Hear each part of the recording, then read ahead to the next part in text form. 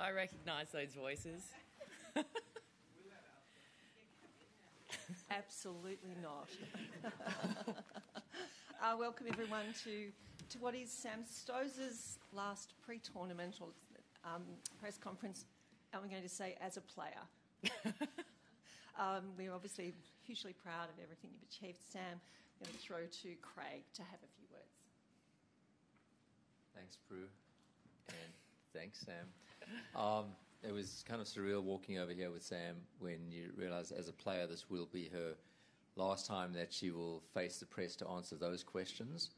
I can guarantee you it won't be the last time you'll face the press because one thing that's about Sam is what she did in her career as a tennis player will transcend in what she does in her career as whatever that's going to be. And we know it's going to be in the game, in tennis, and helping support the next generation of athletes that are coming through.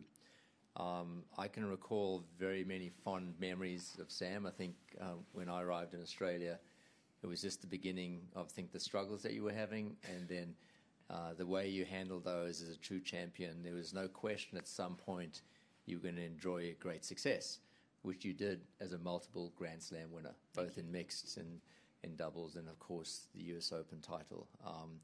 I also remember it's great seeing the team over there that have pretty much been on the journey from the beginning with you, and I know there's a couple missing. They're doing other things with younger players now, but Sam, we just want to thank you from everyone in Australian tennis for what you've meant to the game, what you've meant to each of us individually as people.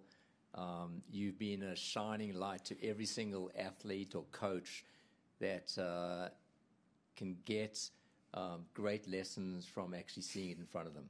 Your effort, and I can give you a long list of things, your work ethic, your attitude, your preparation, and how you carried yourself both in success and in defeat. So I'm looking forward to working with you in the next step in your career. I know Mole is, and Killer and Casey, the whole crew are looking forward to working with you in the next step.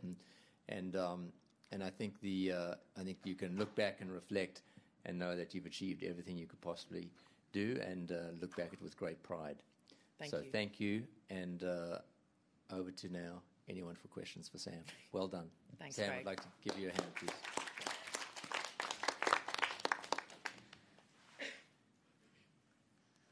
First question, Sam.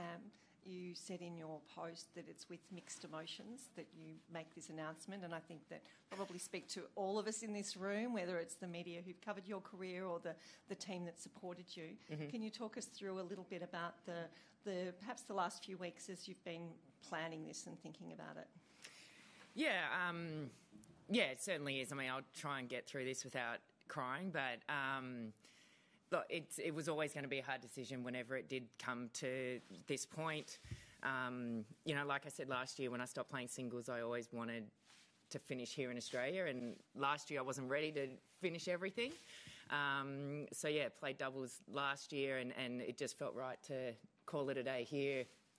My home Grand Slam, where obviously I have huge support and friends and family and lots of people here. So it's certainly been a tough decision, but I think it's the right one.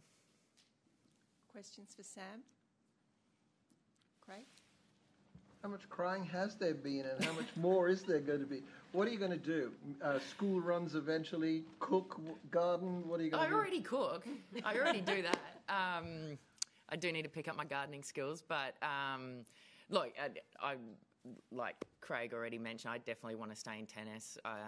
It's been my whole life, and I couldn't imagine not, coming into the NTC, in a month's time or something like that. So I'm still would love to be involved in some capacity. Still got to work out exactly what that is going to be, but I'm too passionate about it and too invested in what all the other players are doing to just walk away. So I'll find something in tennis to do for sure. Otherwise just enjoy a bit of home life and, I guess pull my weight at home a little bit more and more often than what I've managed to get away with over the years. So, whatever it is, I'm looking forward to this next phase for sure. Any other questions? Courtney? Sam, just in terms of, living kind of a nomadic life in a lot of ways that tennis players do for the last, decade and more, how do you feel about kind of settling down and not having to board planes and live out of a suitcase and check into hotels and all that sort of stuff? Yeah, I mean, there's certainly parts of this life that I think I could probably speak for every player. We'd get a bit sick of, packing the suitcase up and trying to get on a plane with your rackets and all of that stuff. It gets a bit tiresome, but I think it's kind of funny. We always kind of wish sometimes we could be home more and not have to do that. And then I think when the time comes, we're probably there for 3 months and get itchy feet and like, okay, where are we going next? Because it's so, what we're used to. But, I can go on a normal holiday now and do that kind of fun stuff that you kind of always think, okay, I'm not going to do that now because I just want to go home. I just want to have, home time. So it's going to be certainly very different. But yeah, there's absolutely things I'm going to miss about being on tour and travelling and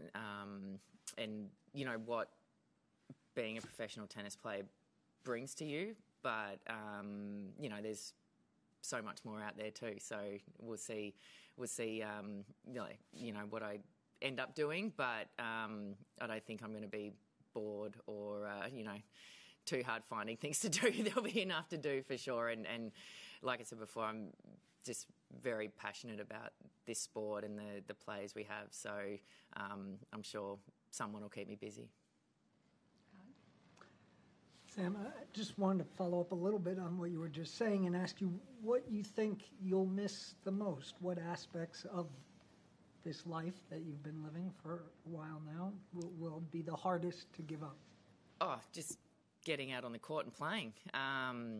Competitively, I mean, I'm still going to hit balls, still going to go out there and do that sort of thing. But, even sometimes the build up to a match isn't always the most, pleasant time. You're nervous, you're a bit stressed, like people around you can tell you've got a match coming up and whatever else. But, even that, I think when that all goes, it's sometimes an uncomfortable feeling, but it's a familiar one. But more so than that, just getting out there and playing, having people clap to see you do something good or, whatever it may be. It's just, I think, just the act of getting out there and competing, something I've done, obviously, my whole life. And to not have that element of tennis, I think is going to be very strange for a little while. But then, yeah, like I said, it's not going to all be gone. So even captaining United Cup, you still get those sort of feelings. Now I know what Mole feels like doing, BJK Cup. So it's, I think you find it in different ways. But yeah, just getting out there and playing in front of everyone and having that support is a very unique experience that, really only professional athletes get. Next question. Congratulations on your great career. Thank you.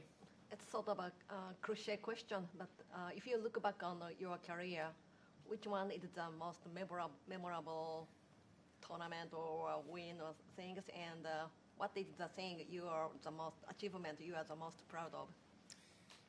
I mean, it's very hard to go past, obviously, winning the US Open in singles, but, that is obviously the pinnacle of what any player wants to do is win a Grand Slam, and that was certainly a dream of mine to achieve that, and I did, and that's a moment I'll never forget.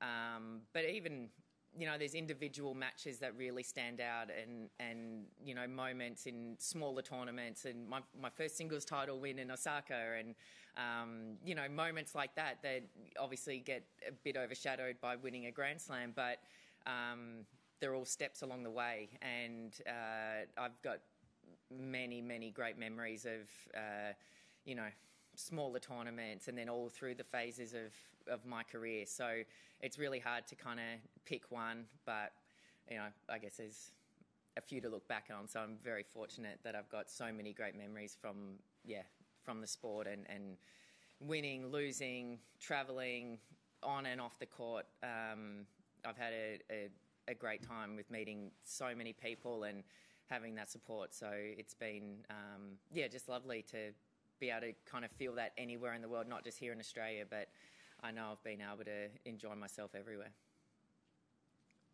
Last one. Congratulations, Sam. Thank you. Where do you feel women's tennis in Australia is at the moment, and how much of a hands-on role do you want to play in the future of that as well? Oh, well, I mean, like I've said, I still definitely want to be involved in tennis and kind of work out exactly where that fits. But look, I think it's unfortunate. Obviously, Isla's pulled out of here, and we got Dasha also injured. But there's, a whole group of girls that are really pushing to try and get themselves inside the top 100, and they're great people, really good players who are trying to strive to become, the next group that can really solidify their spot in the top 100. And I'm sure they're going to get there one day. So they just need that, I guess, get over that next little hurdle. All of them have kind of been between 100, 130, got close, dropped out, but I do think success drives success, and it's only going to take one to maybe get through that next spot, and then we'll see more coming through. But I think it's obviously unfortunate not to have Isla and Dasha in the draw this year. Howard? How would you describe the importance of tennis in general and this tournament in particular to Australian sports fans? And can it be, or how would you describe, I guess, if it is a burden ever for a player from Australia to try to perform well here? Oh, I mean, this event is obviously one of the biggest ones on the tennis calendar, but in Australia or around the world, it's one of the biggest sporting events you can find. And, we're very fortunate in Australia to have one of the 4 Grand Slams, and, to play tennis and be part of that in your home country. Now I live in Melbourne, so my home city.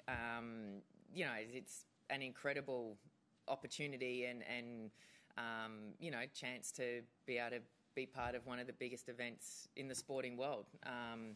And I think, whether you're Australian or you're French or American or English, trying to do that in your home country, of course, there's more elements that come with it. But, I think on the whole, playing at home, it really brings out the best in a lot of players, if not all of them. We love playing in front of friends and family. We have the support. We have, the crowd, and there's nothing better. So, there's, like I said, there's other things that come along with it, but I don't think not one person would trade being able to be in that position for anything else. Courtney, last question. Sam, just looking back on your career, when you think about your accomplishments, the titles, U.S. Open, Paris, like everything, doubles as well, are you flabbergasted by what you accomplished? Do you look back on it and say, yeah, that's what I thought I could do? Like, what's your perspective on what you did? I didn't know what I could do. I dreamt what I would like to do, and I certainly achieved that, and more. So, yeah, look, I think I did everything possible to be as good as I could be.